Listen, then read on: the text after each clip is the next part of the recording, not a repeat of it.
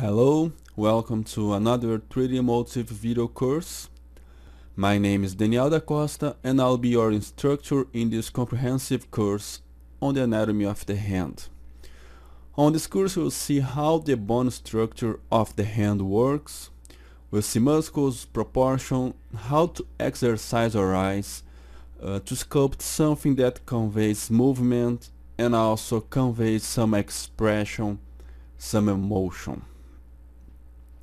We'll start from a sphere, then we'll be working with DynaMesh. I'll go through this explaining every step, and we'll be always working with references from real life. I'll give you tips, we'll make some important analogies that will help us not only on the workflow but also on the way we think, going beyond the work tool so we can deepen on the anatomy study of the hand and we can become a distinguished artist.